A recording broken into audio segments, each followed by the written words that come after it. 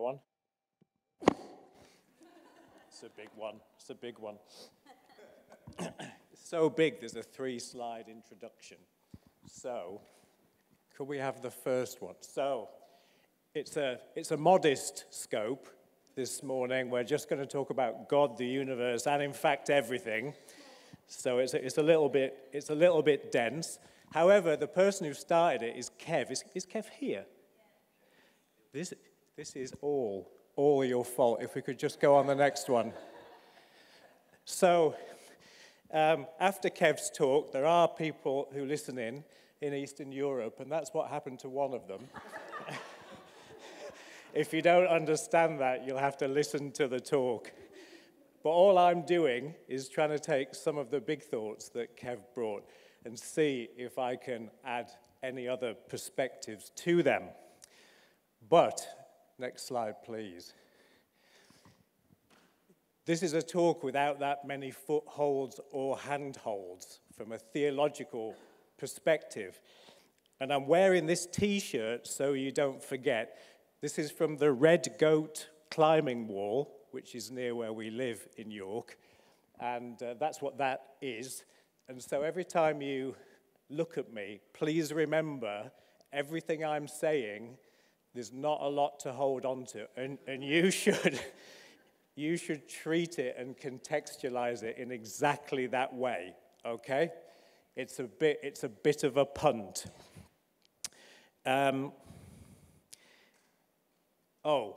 Just the last thing. As a result, for those of you who've heard me before, I have an opinion warning. This whole talk needs an opinion warning, okay? The whole thing is my take on a bunch of these topics. Other opinions are available. All right, let's have the first clip. I'm not sure if it was those worms, but I dreamt last night of being attacked by giant snakes. I'd have configured a special prayer meeting once upon a time, but I think it was just cheese, to be honest. So, we used to believe in a clockwork universe. Could we have the slide? There we go. This was Newton's theory of gravity. Many of us who are old were taught this at school. And in this world, the universe is mechanistic, it's materialistic, and it's closed. The only way any kind of God could intervene is to push or pull matter, a bit like a giant cosmic snooker player. And unsurprisingly, many people claimed that the universe was all there was. There isn't really a lot of room for God in the clockwork universe. But then something happened, if we could have the next slide. Quantum physics happened, and the last time I was here, I made a joke saying, I'm going to try and explain quantum physics, and then we all had a bit of a laugh about it, and this morning I'm going to try and explain quantum physics. A tiny, tiny bit of it. So, now we know that the universe is made up of matter, yes, tiny particles, electrons, neutrons, all the things we already knew about. But we also know that quantum particles exhibit something called particle-wave duality. Don't worry. What that means is sometimes the quantum particle is physical, but sometimes it's a wave, and a wave is not physical. A wave is a mathematical abstraction. It's actually more like a thought than a thing. Hilariously, I think, maybe I should get out more, J.J. Thomson won the Nobel Prize in 1906 for his discovery that electrons are particles. And then his son, George, won the Nobel Prize in 1937 for showing that they're actually waves. They were both right, but I imagine there were some interesting family discussions. So particles are the smallest building blocks of the universe sometimes. But then they flip into this wave state where they are not physical at all. And in fact, I'll talk a bit more like this, they're like an abstraction of themselves. And if you don't understand that, you're in very good company, including me, including most scientists, as it turned out.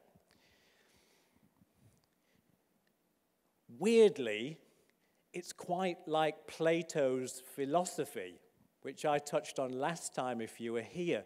There's an essence of a thing, which is its idea, and then there's a particular instance of it. Quantum physics is a bit like that. You've got the particle, and then it flips into a waveform where it's more like the idea of a particle. Now, this is so revolutionary and counterintuitive, particularly because no one can predict where, when, or how the particle state is coming. That means we don't have a clockwork universe. We have a universe that's completely open to change and isn't just physical. This is so weird that Einstein thought it was wrong. However, three scientists, Aspect, Clauser, and Zillinger, finally proved Einstein wrong, winning the 2022 Nobel Prize. By the way, if you ever realize you're wrong, take some comfort from the fact that Einstein was wrong. It's actually okay. What's more, some people think, and I don't mean crackpots, I mean scientists, as I'll come on to explain, think that if you add up all of the wave states of all the particles of a universe, it actually looks suspiciously like a mind. George Wald, who's a former Harvard professor and also a Nobel Prize winner. How many talks have had this many Nobel Prize winners in the first 6 minutes? You see, even if it's nonsense, you've got value in a way. George Wald said this. He published an essay in 1984 called Life and Mind in the Universe, saying, "It's occurred to me lately, I must confess with some shock at first to my scientific sensibilities that mind has existed always as the matrix, the source and condition of physical reality. The stuff of which physical reality is composed is mind stuff." This isn't a New Age guru. This isn't a Christian theologian or philosopher. This is a Harvard professor of biology. And then, two Italian scientists investigated similarities between the neural networks of the brain and the cosmic network of the galaxies, and this is how they concluded. "It's occurred to me lately," oh no, I've already read that. See, I put my glasses on and then I can't see anything. "The tantalizing degree of similarity that our analysis exposes seems to suggest that the self-organization of both complex systems," that's the brain and the universe, is likely being shaped by similar principles. And if that's a bit dense, the Independent newspaper explained it: the universe is like a giant human brain. As a consequence, something is coming to existence called panpsychism, which I think is a good name for a band, actually, but nonetheless, it's a discipline that has effectively collapsed the distinction between mind and matter, suggesting that they're two sides of the same thing. And Christian panpsychists, have actually reimagined creation in that way. Scientist, theologian, and mystic Pierre Teilhard de Chardin, by the way, he's French, summarized things well when he described matter and spirit as a dynamic unity of two elements in an intimate relationship with each other. In his view, each infused with the divine. What does this tell us? Well, it could tell us, from a Christian humanist perspective on that four-box model, if you were here for it, it could tell us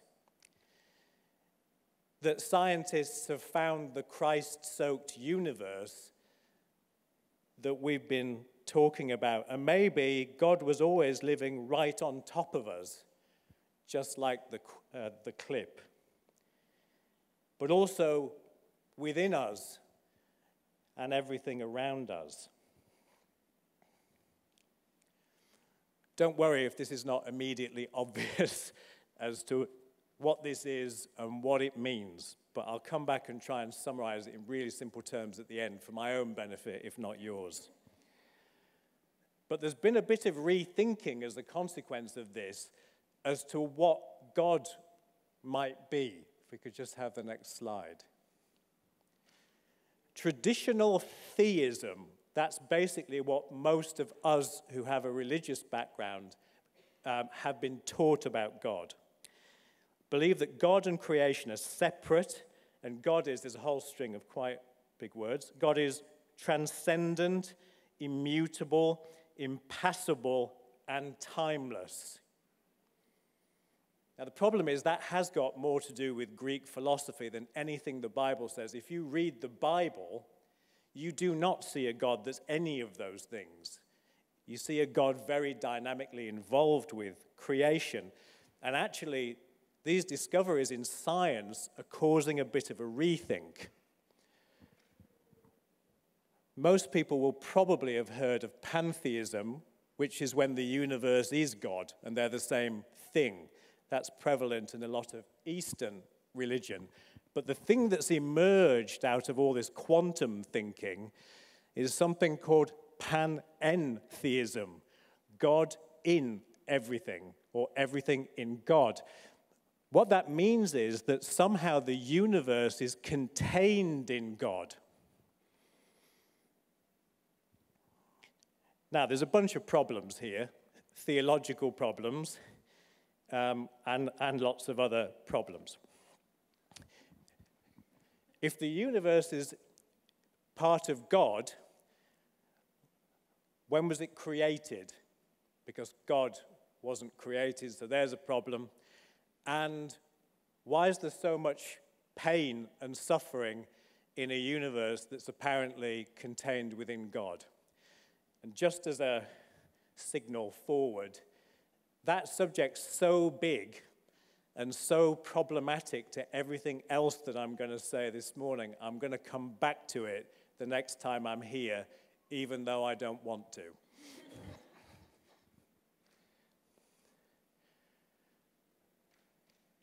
Something's emerged called relational theism that's a bit of a cross between the two ends, and it suggests that God somehow made a space for creation. So God's infinite, but he sometimes makes a space for something, and that is creation. What does any of this mean? I think it means, for our purposes and on the Kev trail, what I think it means is that thinking of the universe as a closed physical system is a mode of thinking that's not only not theologically useful, it's not scientifically valid anymore. And the universe is a far more open thing where it's quite possible and very easy actually to imagine God either existing in the mind of the universe or connecting to the universe through the wave side, the thought side of matter. We should think about a universe then that's wide open to God, but also wide open maybe to us. By the way, if you've got through this section, the worst is over. I promise you. It gets a bit easier from here. But could we have the second clip, please? Just to explain this film slightly, he is an eye specialist, not the kind of eye specialist that my dad used to refer to, which was people who talk endlessly about themselves. But he's a proper eye specialist, and he met someone, I don't want to spoil the film, but he met someone who was the person he was talking to, and he photographs eyes. And he photographed her eyes, and he's just seen them on that billboard because he is trying to find her. Lucky 11s.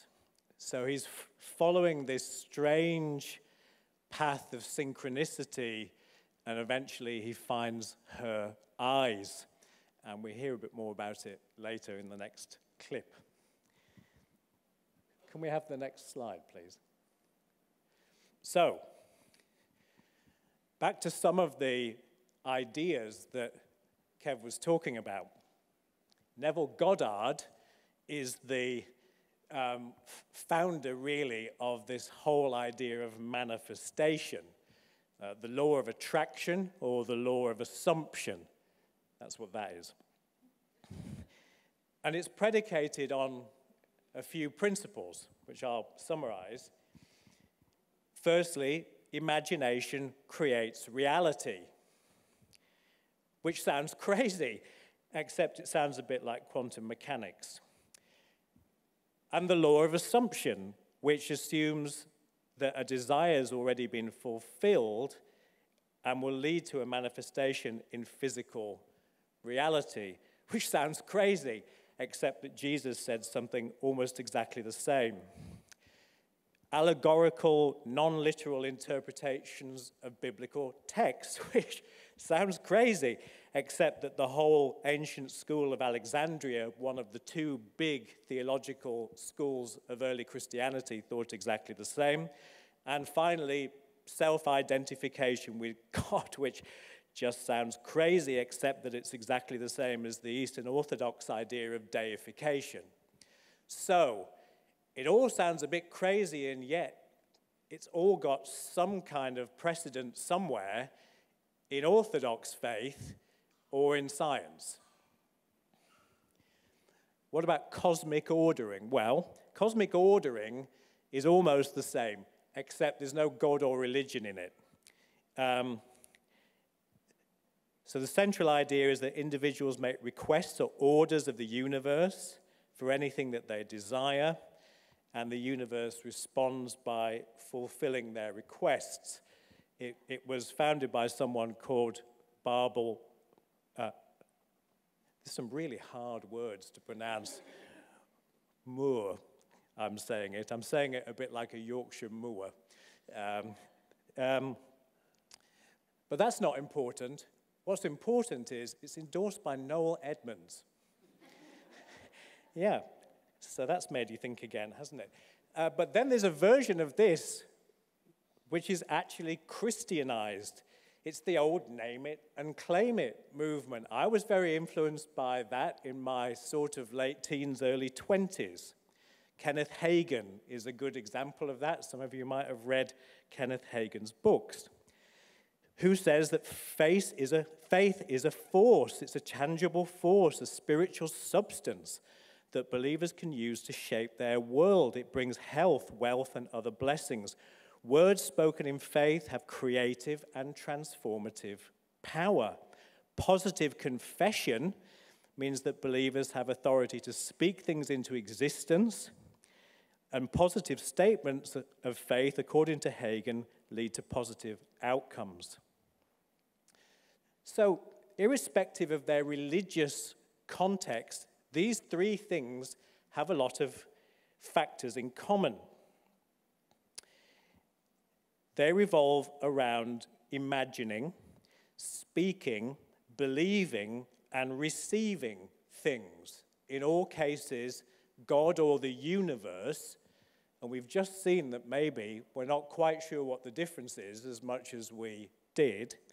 God or the universe fulfills your request. So how do we explain this? Well, there's a bunch of options, and they're not mutually exclusive. And can we have the first slide? This is my favorite slide of the pack. Maybe it's all just a load of hokum.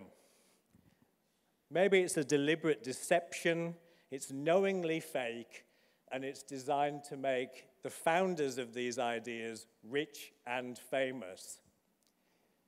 If you can't read this, this is apparently a Muppet scream. They've made a Muppet scream into a bag, and it says, "Smell its fear, absorb its power." Of course, it's a bag of air, but you can buy it if you want. It's a real thing in a shop. And I think in support of the fakeness of some of these ideas, Goddard died at 67 of an aneurysm. Moore experienced burnout and then died of cancer at 46. Hagin lived to 86, but he had 4 major heart episodes before the one that killed him. And someone called D.R. McConnell has written a scathing critique of the whole Word of Faith movement, tracing it back to Christian Science and basically calling into question the integrity of its spokespeople. And I have no doubt in my mind that there's a fair dose of willful fake deception in these schemes. But I don't believe that that explains the whole of what we're seeing. Maybe we could have the next slide. This isn't much better. This is self-deception. When I did the talk on faith without religion, the Elvis talk for anyone who was here, I sunk deep into postmodern theology. And one of the lasting things that came out of that for me is just how prone human beings are to self-deception. So do we see correlation where there's no causation? Do we see patterns of things where actually one doesn't cause the other and we fool ourselves? We're actually told in Goddard's system, it's called the law of selective attention. You only look at the things that are affirming what it is you're trying to achieve, which means you screen out all the contra data. And I don't know if any of you have seen it. I should have brought it. There's a thing where you're looking, there's people bouncing a ball between themselves, and you're supposed to count the number of bounces.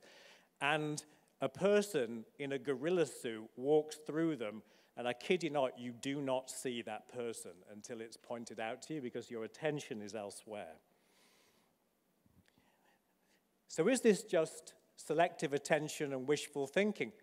I think there's some of that in all of this as well, but I still don't believe that even these two things together explain the whole of what's going on. What about the positive spin on this? Maybe being a bit more positive, having some goals and focusing on them actually makes it much more likely that you achieve them. There's nothing spiritual in that, or nothing requiring divine intervention anyway, but unsurprising that if you set some objectives and then you focus on them, that perhaps more of them come true. You could call that positive programming, to pick up on one of Kev's themes.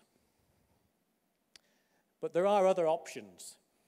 There are spiritual options. Could we have the next slide, please? Thank you. Maybe something is going on here that's supernatural, and it is enabled by something other than God. This is a massive controversial subject. I'm not entirely sure what I think about it, just to be very clear. But what I don't think is likely in these cases, that it's possible to argue that the devil gave me a Snickers. It doesn't seem like a plausible explanation for what's going on. So for now, I'm moving that whole thing to one side. Maybe we'll come back to that if I survive the suffering talk.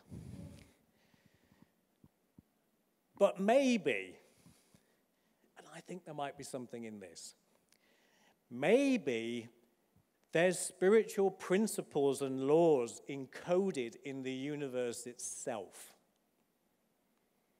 What if this collective mind of the universe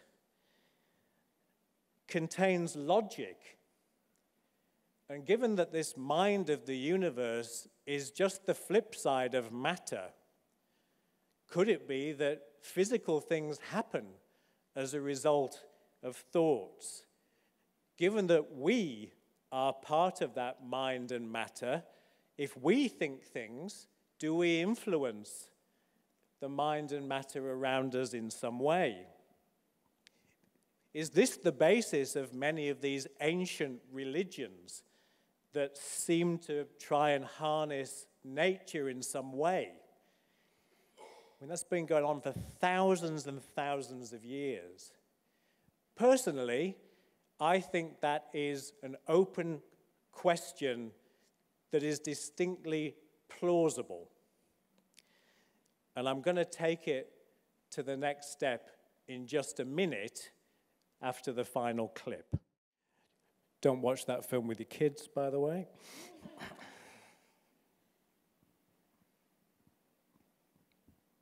So, thanks for coming and giving us some incomprehensible science followed by a load of New Age nonsense. We look forward to your next visit. What if you were now to imagine all of this in a more overtly Christian context? Let me just read some scripture. You weren't expecting that, were you?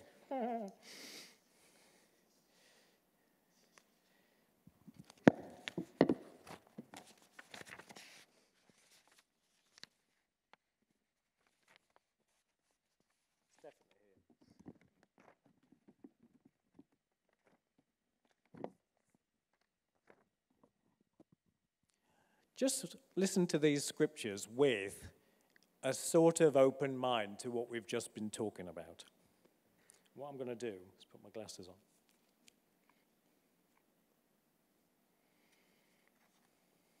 Psalm 139. Where could I go to escape from your spirit or from your sight? If I were to climb up to the highest heavens, you would be there. And if I were to dig down to the world of the dead, you'd also be there. Proverbs 8:22-31. This boggles my mind. This is all about wisdom, and wisdom is personified in a female form for the purposes of this section. The Lord possessed me at the beginning of his work the first of his acts of old. Ages ago, I was set up at the first, before the beginning of the earth. When there were no depths, I was brought forth.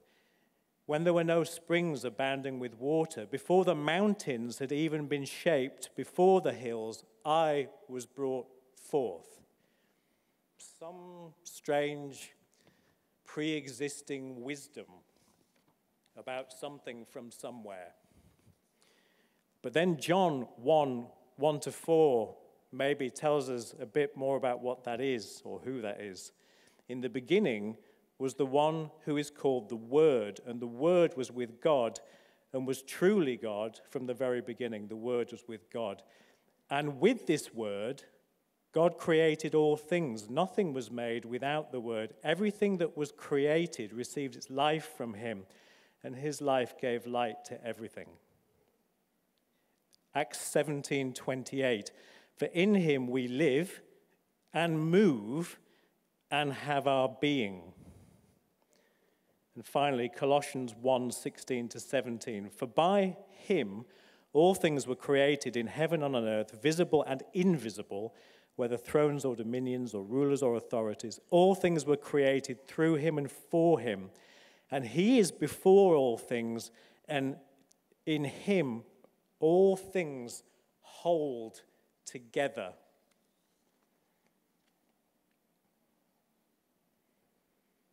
Can we just have the next slide, please? Thank you. That's quantum Jesus. It's quite possible, and not really in my mind all that much of a leap, if we have this mind of the universe, if we have this abstract form in which it exists as well as its physical form, it's actually not that difficult to understand that there might be this wisdom, this thought, this principle of order mentioned in Proverbs, but more fully explained as being the pre-incarnate Jesus. Jesus is interconnected with creation all the time. And this is, I think, where we get the Christ-soaked universe from.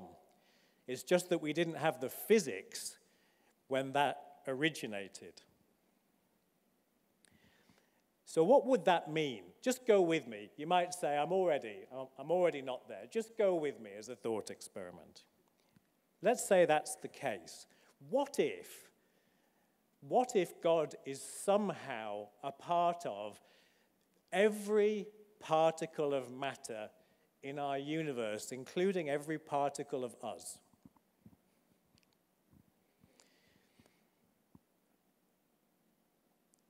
Could it be that when we make these requests, it's like some kind of prayer, even though we're not trying to pray? What if God has encoded the idea of providing daily bread into the universe itself? Karl Rahner, who's probably the most important Catholic theologian of the 20th century, said, once Jesus brought grace into the world, it can be mediated and distributed through many religious and non-religious systems. Could this be hinted at in the Bible? Remember the T-shirt. Take this for what it is. Little tiny hand and footholds. Firstly, the indiscriminate generosity of God, Matthew 5. For he makes his sun rise on the evil and on the good, and sends rain on the just and the unjust. There's a number of things like that where God provides what's called theologically general grace to everybody. Intriguingly and weirdly, and something that you probably wouldn't make up if you were trying to sell the story of Jesus, in Mark 9, unbelievers are casting out demons using, because they've seen Jesus do it and the disciples, and they're casting out demons in Jesus' name, even though they're not following Jesus. Doesn't matter what the actual setting is here. But there really seems to be a sense in which, even if you don't believe, you can invoke some spiritual principles in Jesus' name, and they work. Jesus says, don't stop them. Don't stop them. It's really weird. Could it be that anyone who collaborates with God's purposes, consciously or unconsciously, can get an outcome? And then, just the weirdest of all to finish off, 1 Corinthians 10 says, they all ate the same spiritual food and drank the same spiritual drink, for they drank from the spiritual rock that accompanied them, and that rock was Christ. Basically, Paul is writing about the Exodus experience where the Israelites were being given water from a rock. And Paul says, oh, the rock was Christ. Did I mention that? What on earth does that mean? I think it could mean, among many things, that somehow Jesus, pre-existent, incarnate, and now ascended, is somehow the source of things in our world, even when we don't know. A source of good things. That somehow Jesus was behind even the provision of water in the desert before he ever came to earth. This isn't much to go on. But maybe a gracious God has built that very grace into the universe, and that when we try and manifest things or make a cosmic order or name it and claim it, if it's somehow aligned to God's purposes in the universe, whether we're really asking God or not, he could bring it about. I think it's possible. I think it's possible that some of these things are a weak or unconscious form of prayer. Now, if this was true, we would probably expect to see a really well-developed version of this in Christian history, which we do. 2,000 years of mystical inner Christianity has existed, and we somehow blot it out. Paul casually mentions in one of the letters he was taken up to the third heaven. And we probably read that in church, and Paul was taken up to the third heaven. What? What? The whole of the book of Revelation is a vision. All of it. But then outside the Bible, we've got the Desert Fathers. We have Mount Athos, a source of mystical Christianity in the East, where Prince Charles has been. I feel sure that Noel Edmonds will be going soon. Julian of Norwich, could we have the next slide, please? Julian of Norwich, any idea where she was from? Yeah, not that far away, had a vision. She had a lot of visions, and she's very much in vogue, apparently, in circles where someone like that could be in vogue. And she had a vision of the universe. And she reports that God said to her, "It exists because I love it." Which is a little bit close to some of what we've been talking about, but just a very, very long time ago.